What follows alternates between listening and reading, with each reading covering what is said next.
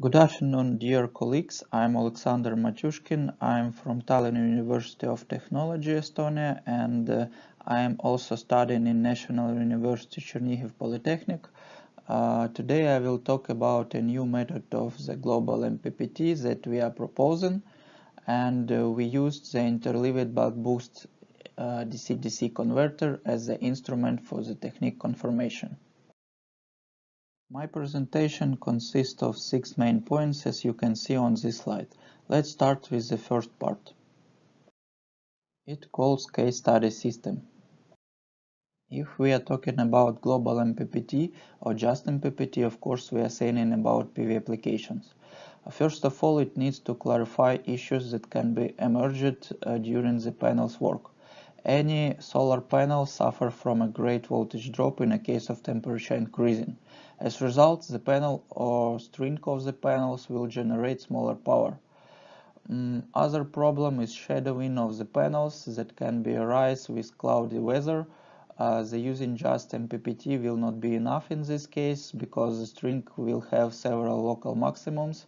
That is why it requires the global MPPT algorithm that can detect all extremes of the power characteristics. These statements are well known, so let's move to specifics.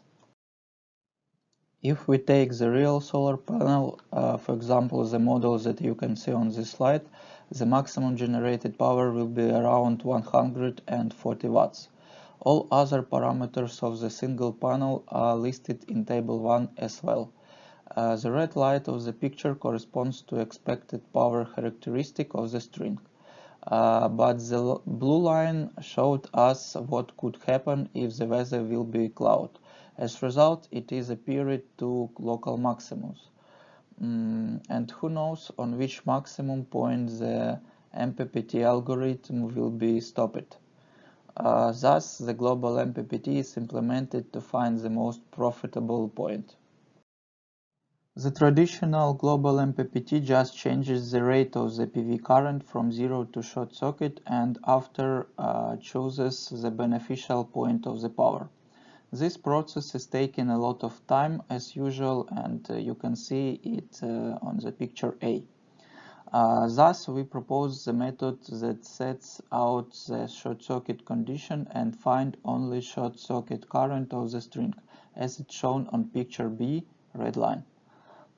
After this short circuit value is saving and the system continue MPPT mode across 80–85% of this value. All the previous notes slowly leads us to the goal of this work. The main aim of this research is to reduce the time of the global MPPT. The next part corresponds to control system description. The simple structure of the system was built to confirm the proposed method. The structure consists of 4 main parts. There are PV string, interleaved buck boost DC-DC converter, control part, and load that is just a simple resistance. The MPPT or global MPPT is going with closed loop system. The control block considers the PV and load voltages and currents. On this slide you can see short details of the selected topology. It is interleaved buck boost DC-DC converter. The expression of duty cycle of buck or boost modes are drawn on the right. The transistor signal are the same for each cell, but it has shift on 180 degrees. The detailed structure of the global MPPT or just MPPT are shown on this slide. Both cases are operating based on simple PI regulator. But in the case of the global MPPT, PI block regulates the output voltage, when PI block in the case of just MPPT regulates the PV current. More detailed explanation are collected in block diagram. The main strategy is to increase the output voltage and to wait the significant PV voltage falling. Then the system fixes the short circuit current and gives this information to MPPT. The proposed method was confirmed firstly by simulation results. The parameters of the system you can see on this slide.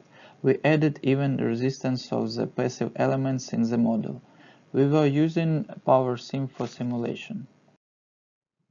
As a result, the proposed technique showed reduced time of the global MPPT.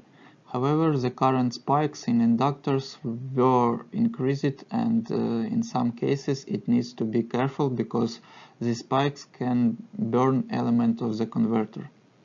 Anyway, obtained results of the simulation confirmed proposed method. The last important part is experimental test.